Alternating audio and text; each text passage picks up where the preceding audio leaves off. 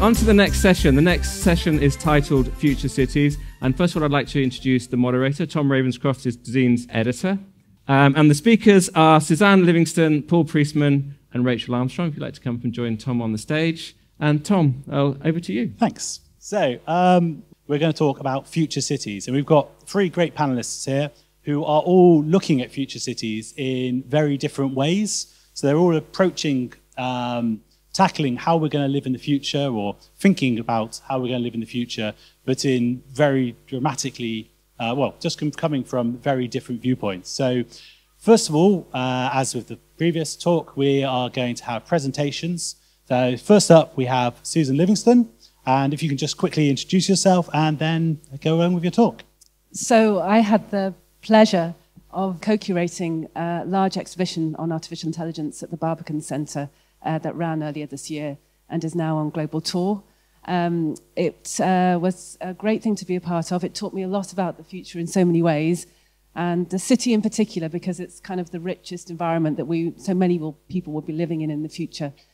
So our exhibition really set out to ask and explore some of the biggest philosophical questions of all. What is human? What is intelligence? What is consciousness? What is machine? What is natural? What is artificial? I co-curated it with my wonderful colleague, Mahola Uchida, who is chief curator at Miracan in Tokyo. And what was particularly great about working with her was that she brought her Japanese perspective on technology and society. Any exhibition about AI requires consideration of the future city because it is the richest, densest, most complex technological ecosystem. And this is Shenzhen, where I spent time in 2014 looking at the future of 3D manufacturing and Shanzai, or copy culture. Our exhibition really set out to look at the components of the future sentient city to come. And we started by looking at the desire amongst human beings to bring the inanimate to life. And we can actually trace back that instinct over several centuries. We also looked at the application of AI across a number of different sectors: media, finance, health, education, and so on. And what becomes clear is that all of these AI systems are now emerging layer upon layer, and they're nudging us, reading us, sensing us, but they're also nudging, reading, and sensing each other. So the interrelationships between these systems are in many different directions. It was important to us that we didn't just look at AI through the human lens, but we actually got inside the machine and thought about how the machine sees us. So we looked at the world of classifiers and facial recognition and the very problematic area of race and gender bias. And we also looked at how AI can read our emotions. This is the work of Affectiva, and they have created a piece of technology that can actually process and understand people's reaction in certain situations. And of course, AI can create its own visual landscapes too, using generative adversarial networks. And this is the work of Mario Klingerman, who had a very special piece in the show. And of course, that technology is also being used to create deep fakes and wider fake environments. AI is not just about creating virtual realities, it's actually about deep interventions into material reality as well. And as we're hearing about today, when it moves towards the world of synthetic biology, we begin to see new food types, new plant species, new incredible biological materials. And it might be the time, it might be necessary for us to start opening up our idea of the natural, because it's been so narrowly defined for so long. We can foresee new animal species. This is the work of Yoichi Ochiai and his synthetic butterfly. And we can also foresee entities that look rather like us. And this is Alta 3, the world's most mature robot in being able to read its spatial environments. So what will all of this mean? What will it feel like to be surrounded by a diversity of intelligences and a diversity of species? In my view, we will no longer be center stage. We will no longer be kingpin. And in the West, we find this very difficult. We have a model of the self which is top-down, in control, autonomous, rational, and the highest form of evolutionary life. And arguably, this anthropocentric thinking has driven our destructive attitude towards our environment. According to the Eastern belief systems that we studied through our show, there are some very interesting other ways of looking at the relationship between human technology, which are actually, to me, very futuristic, even though they're based on ancient ideas. Shinto is an animist religion, And it has an idea of karmi or spirit or interconnecting energy that puts human nature and technology all on the same plane. So humans are one bit part of a much bigger interconnected system. So everything depends on everything else. This is a process of continual, endless evolution. And in its best forms, it is always open and exploratory. So I wanted to leave you with this beautiful piece of work by Universal Everything called Machine Learning. And to me, this is the perfect exploration of the future relationship between human technology and context. It's about agility, physical agility, but it suggests other forms of agility too. Mental agility, social agility, political agility, all the tools that we'll need for the future.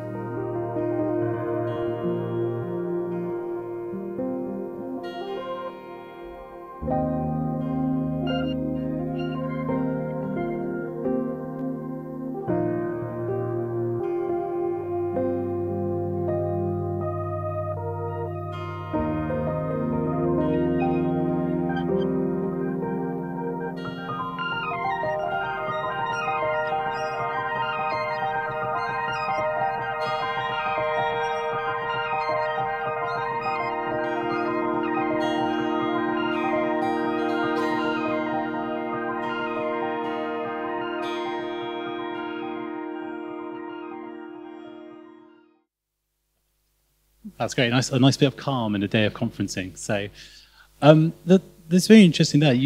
One of the things you said was that you had a Western and an Eastern curator. You seem to be saying that their viewpoints on technology are quite different. Are you saying that we need people in the West, I imagine most people here are broadly from the West, need to learn more from attitudes in the East? Is that? Well, it was definitely the mission of the show to open up this cross-cultural conversation about the relationship between human and technology. And we have in my view, a quite binary attitude towards technology in the West, and we see it at the moment. There's a strong desire to want to control technology. And by binary, you mean like good, bad? Yes. Is it controlling us, or are we controlling it?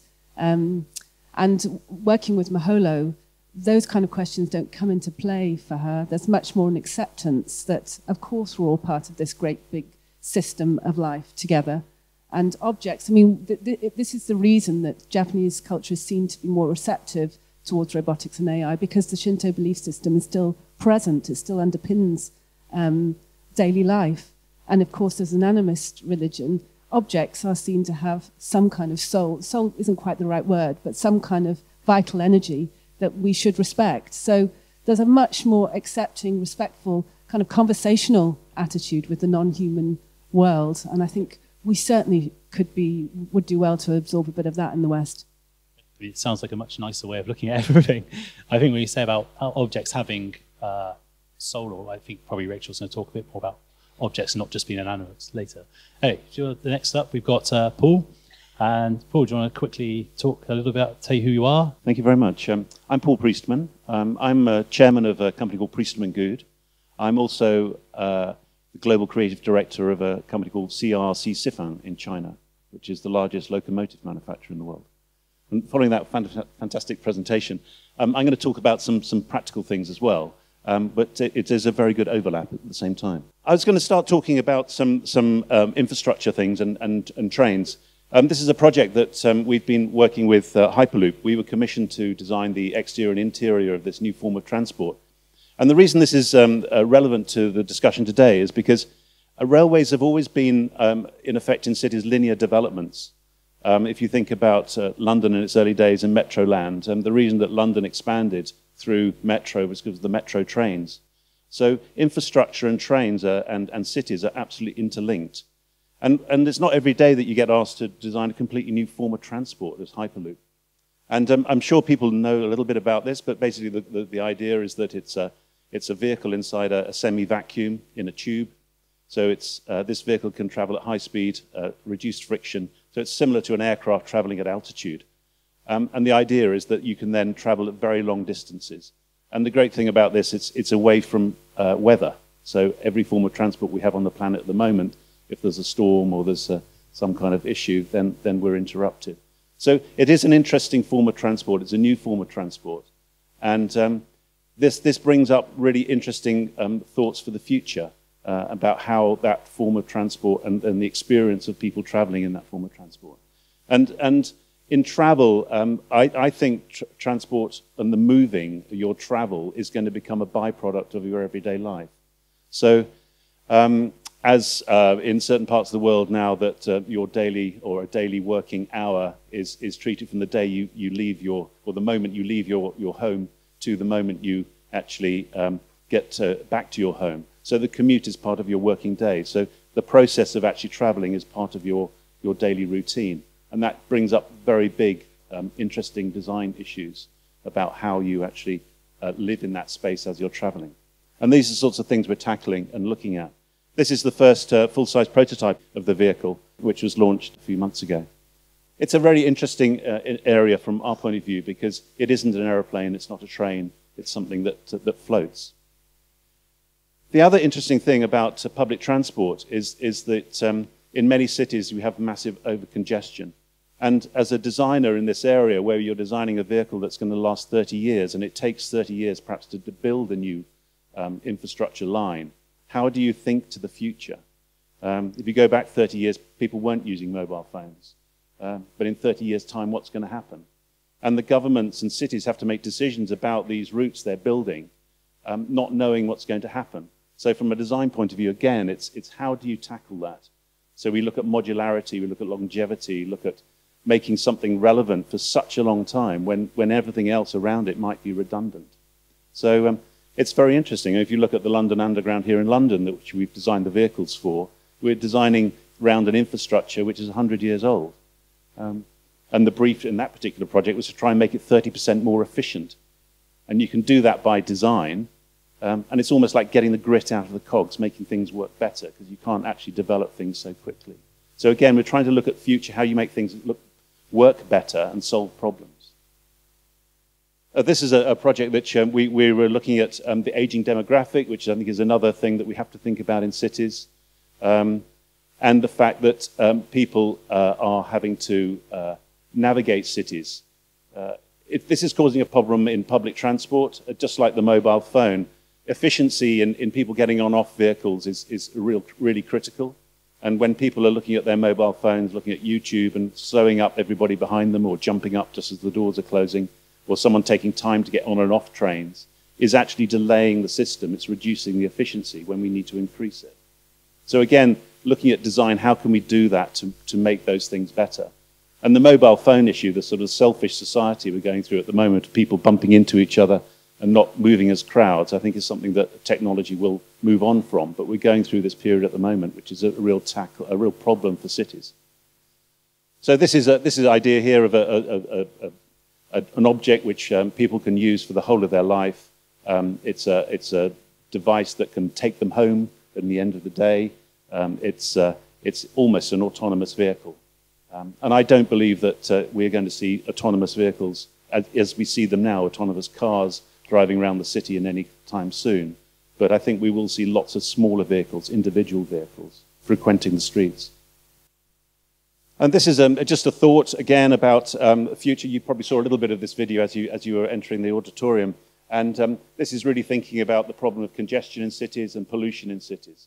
And what can we do about that? And this was a video that we produced a year or so ago, and it was really trying to tackle the problem of delivery vans clogging up our streets and the congestion at street level, and how can we solve some of those issues. I just don't think many people understand every time they click and order something on the internet, they're actually causing a traffic jam. Or that when they're stuck in a traffic jam, there's a little van behind them trying to deliver a tin of baked beans to someone that needs it right away. So how are we going to solve that problem? So perhaps you can actually deliver at higher altitude. But also it was taking all of the information about drones that's going on at the moment and trying to sort of embrace it, have a more sort of organic feel to it, a more friendly feel, one which is a little bit more sort of embracing, a bit like leaves in the wind, really.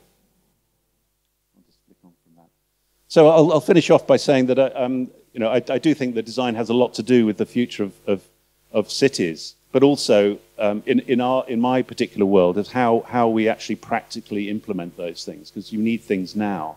And some of those issues are facing us right now. And we're being asked all the time to sort of, how can we do something right now and solve those problems? Thank you very much.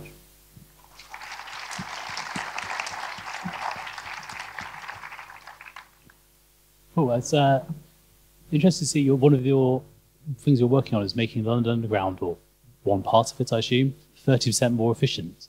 So do you think that that's enough?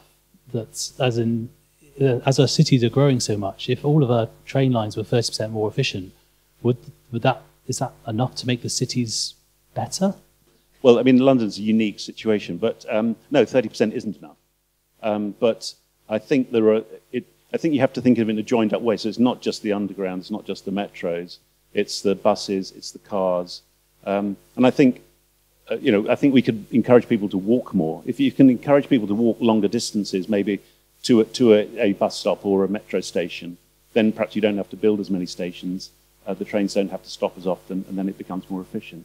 And statistically, many people take journeys for 1 or 2 stops, and in London. So if you could encourage people not to do that in some way, then of course it would free it up for people doing longer journeys. So I think, again, that's sort of more of a technological implementation. But encouraging people to walk and keep healthy, I think, is a good thing. Cool. I was going to say, because the city's growing so much, it doesn't seem that's chipping away a little bit of a massive Just problem. try and do everything we can. Yeah. And Rachel, do you want to quickly introduce yourself and then do your talk? Hello, I'm Rachel Armstrong and I'm Professor of Experimental Architecture at Newcastle University. And my work looks at the kinds of issues that Suzanne was talking at the beginning, which is how can we make our buildings more lifelike? In other words, confer them with an inner life that possesses some of the properties of living things. So specifically, my work looks at cities from a bottom-up perspective, specifically through the economy of a household, where constituent households don't just consume resources, but actually produce housework that changes our notion of waste. Now, this is possible if we look to the economy of living things, in other words, metabolism. And this is a kind of biochemical network that underpins the actions of every living thing. Now, metabolism is not an object. It's a fabric, but it's unlike any that we know. It's both inside us and outside of us.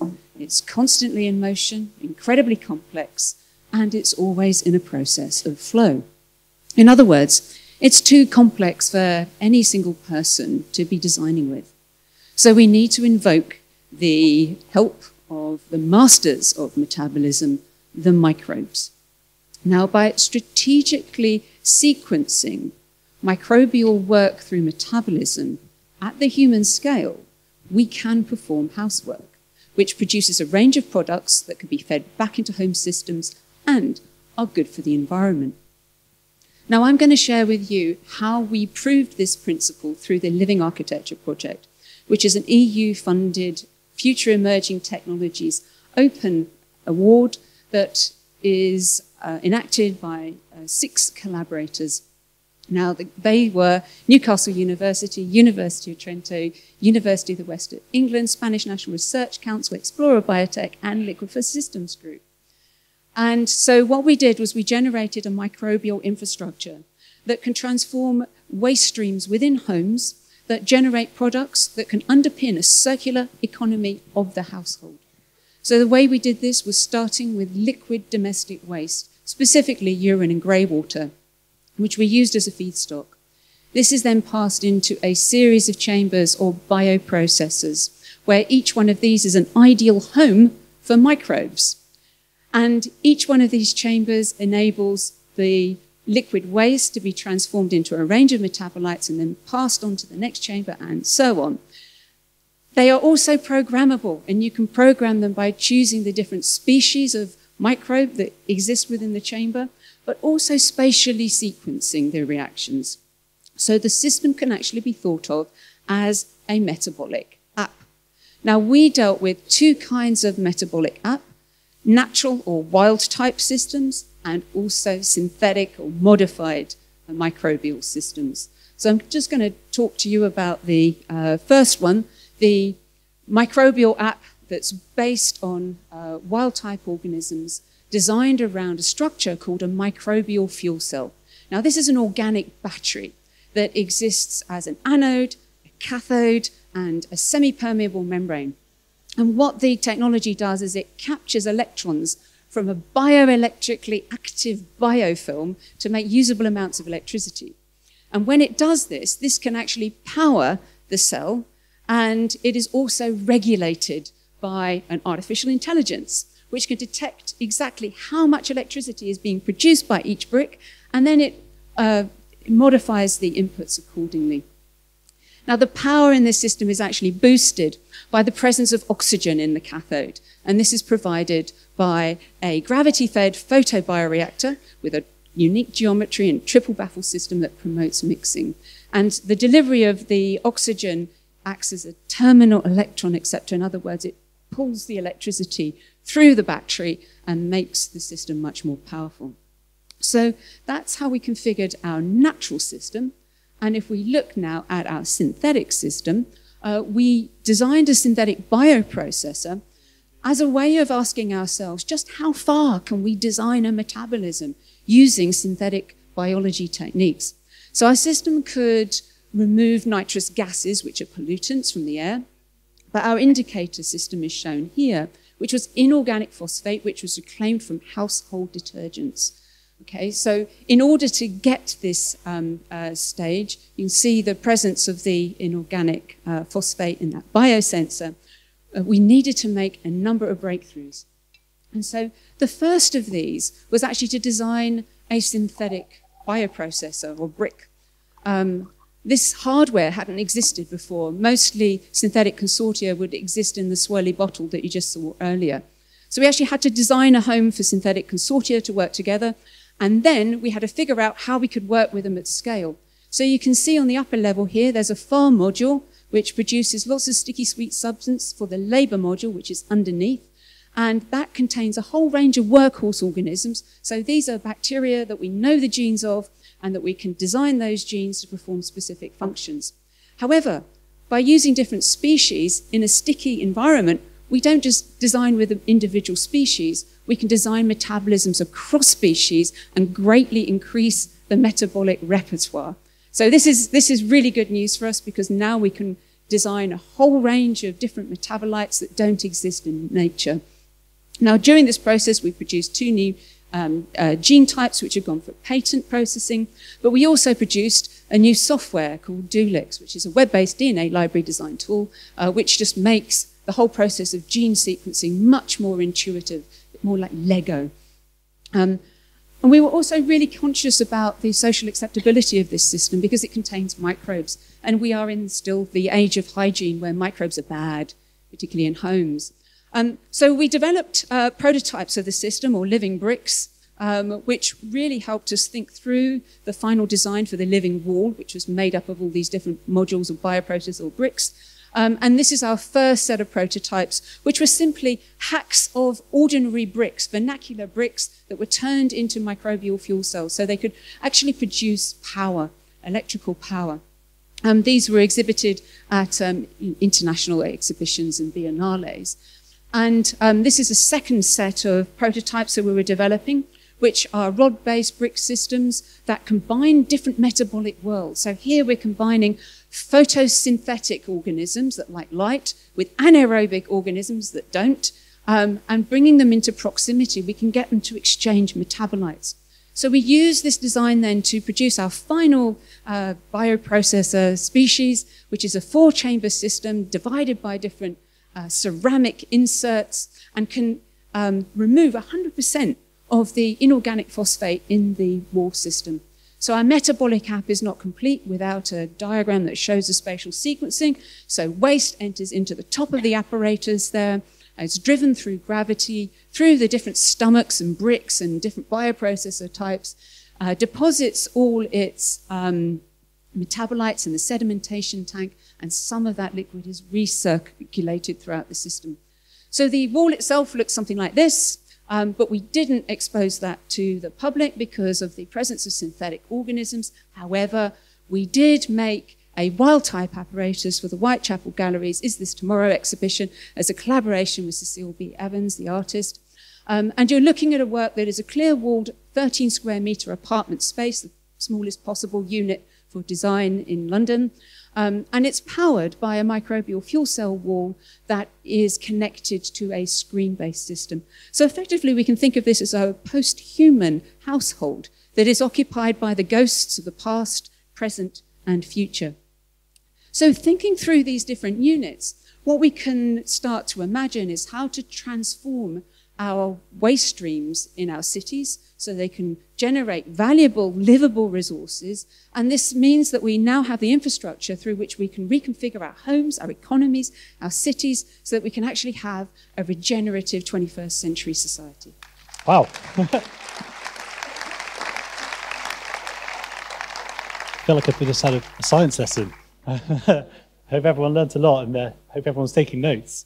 That's really interesting and quite intense. How do you see that actually manifest itself in people's homes? I mean, it seems like a very much at a scientific kind of prototypey stage, or what's the timescale? Well, right now, it could take the place of your boiler. I mean, essentially, that's where it goes, and then really you can see that there are certain components of that can actually be quite beautifully designed using light and flows of water.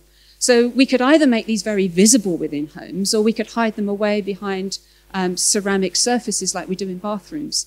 So essentially there's a huge scope for design once we actually have infrastructures that metabolize rather than incinerate resource.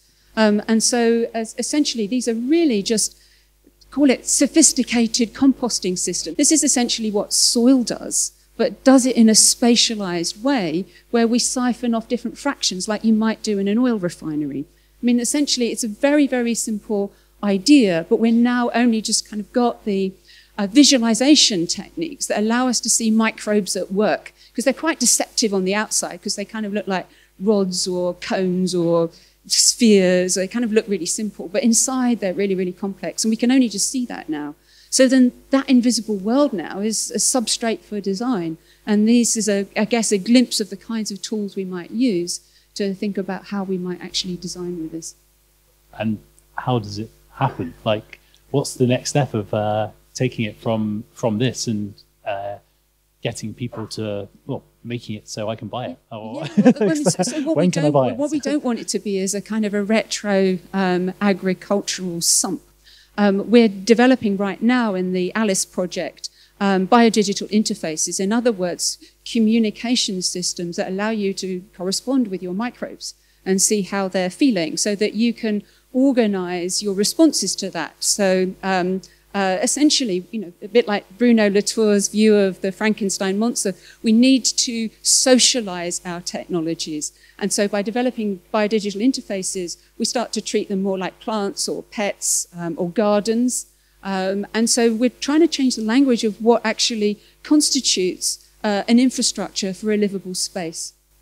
Wow, so very intense. So I feel like I've learned a lot. I've watched most of your TED Talks, I think, as well, and that still looks like a very, very succinct description. So I'm going to go away and read more. I suppose all you guys will as well. So back to the broad topic of our talk was future cities, and I think the question we asked, how will we be living in the future and how will cities be different from now? I feel like we've got a fair idea from Rachel how she feels that.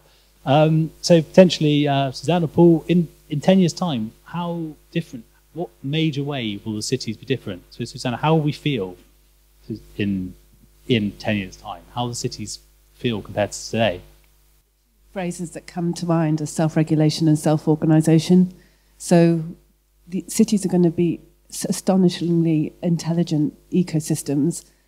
And the thing I'm most interested in is, whilst they reconfigure themselves, they'll also be reconfiguring us. It's very easy for us to look at these design systems and say they're changing in this, that, or the other way, but we will be changed too. We will be physically and mentally changed by these environments. For me, it's going to be a huge transformation in terms of our sense of ourselves, in terms of our relationship to the environment, and for me in a positive way, because we're not going to feel in control like we have done in times gone by, and we'll need to show some kind of affinity and friendliness towards all of these systems around us that are actually going to be improving things in so many fundamental ways. So for me, it's evolution on both fronts. It's the evolution of the city, the evolution of physical spaces, matter coming to life, but we will be evolving too. And we forget that we're an evolving species.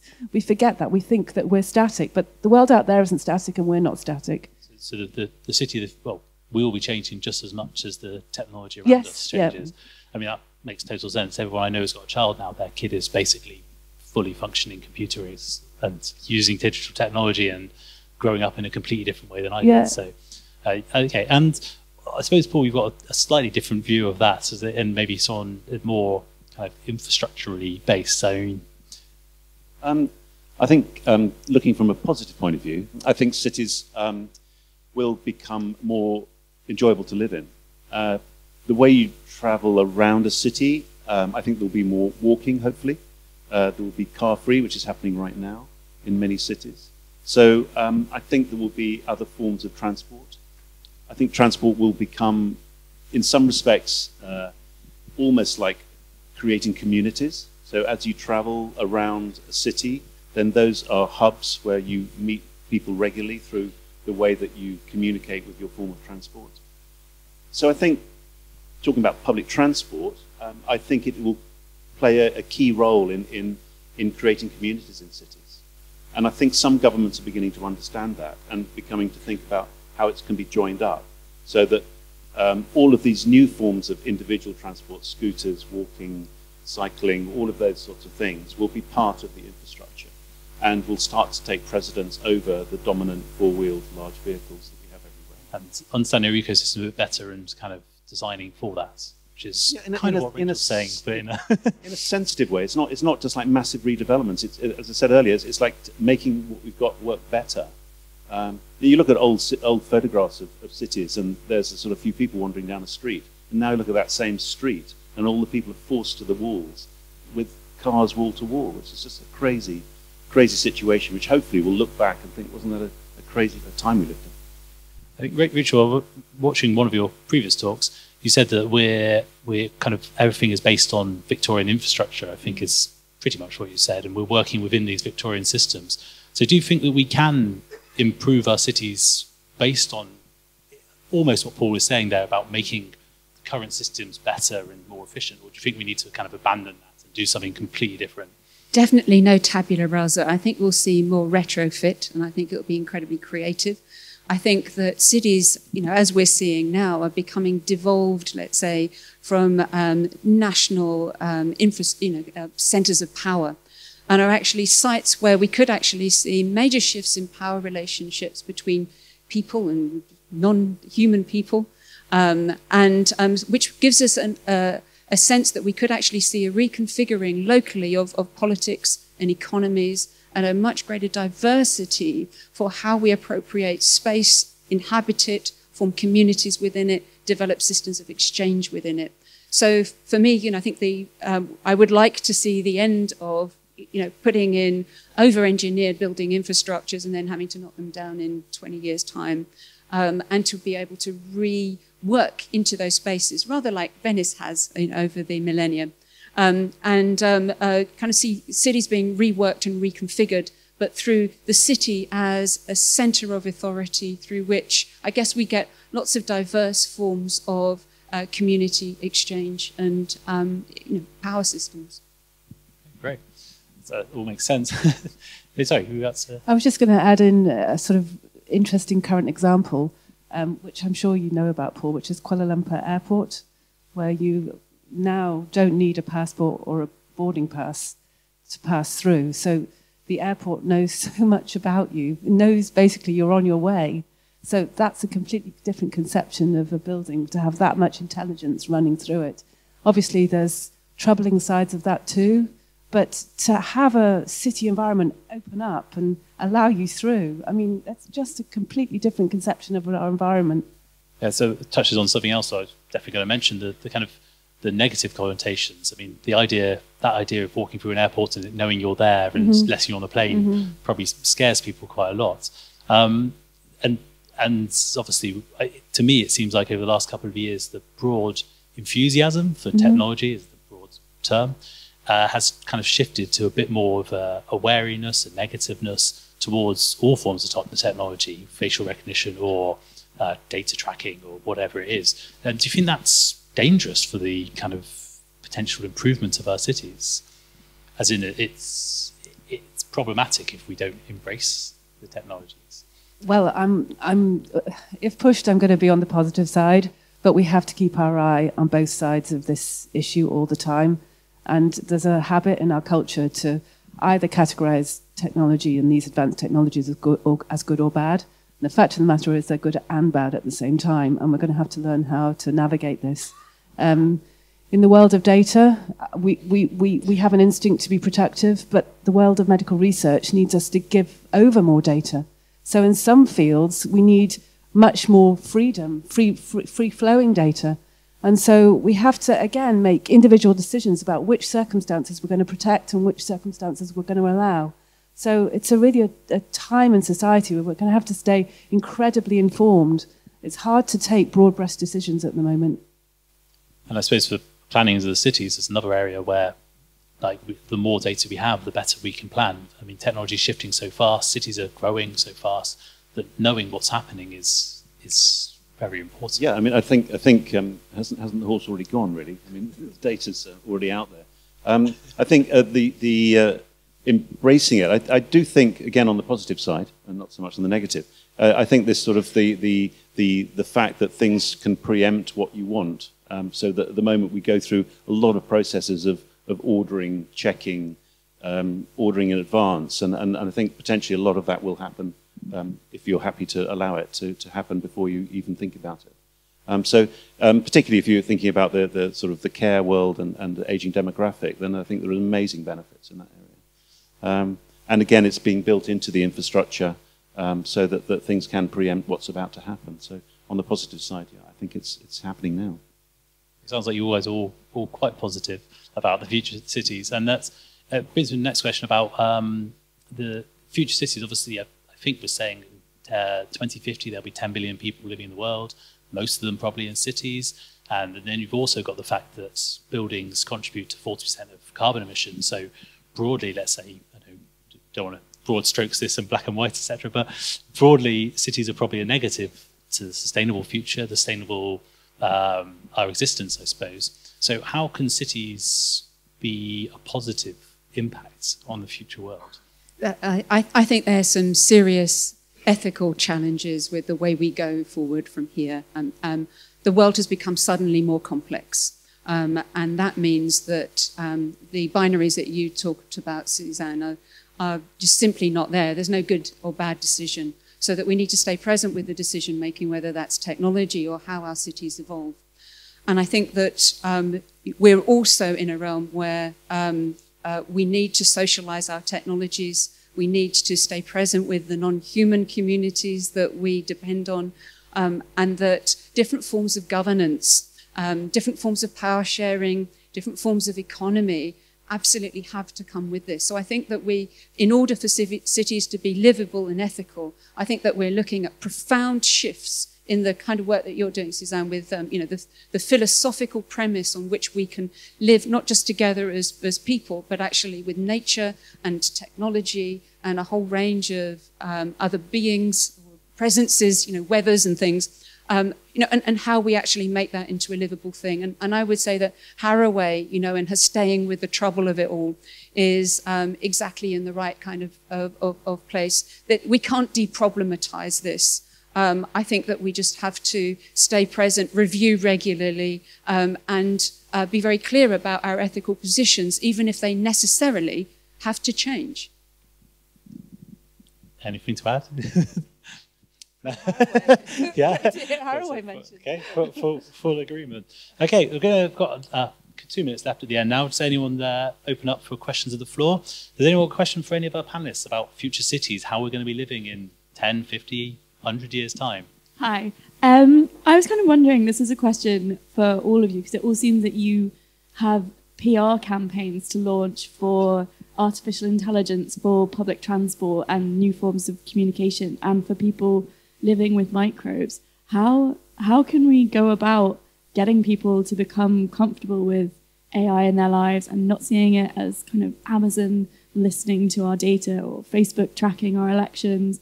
How do we get people to come around to scooters, because there's a lot of people that really hate them, and how are we going to get people to be happy sharing their homes with a boiler that's a lot of kind of things that people would see as bugs or infectious? Yeah, so how do we get people to buy into this new technology? Well, I must say, I don't expect everybody to buy into it. I mean, I think that's the first thing. That I think essentially, what I would like to see are new forms of storytelling about our world and its livability. At the moment, we're in an epoch of ecocide, something that Bruno Latour has called a profound mutation in our relation to the world.